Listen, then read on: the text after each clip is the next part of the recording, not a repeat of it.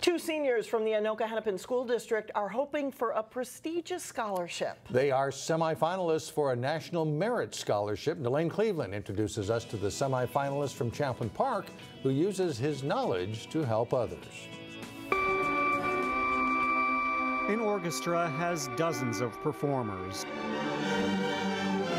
Yet each musician works together to make a beautiful piece of music. One of the faces in this group is Jake Coenen. It's something that I wasn't that good at until recently, and just the more I play, the more I can, the better I can get. But music isn't the only thing at which this Champlin Park senior excels. Since there's no net force, what does the upward force of tension have to be? And it's also not the only time you'll find him working with others to make good things happen. 5 of the students that I had last year in AP Calculus approached me about setting up a math tutor center in my room after school. Yes, this aspiring engineer has a passion for math, and he uses his knowledge to tutor students in both algebra and calculus. Some of them have been staying till 5 o'clock at night, so sometimes 2.5 hours after school helping other students, and they're very engaged and interested in how the other students are learning and progressing and how they're doing on their assignments and tests. It's cool to help the other people. When you explain it, it helps you understand it better as well. How would you draw a free body diagram of this system? Understanding a subject matter hasn't been much of a problem for Jake. Really, most of it is just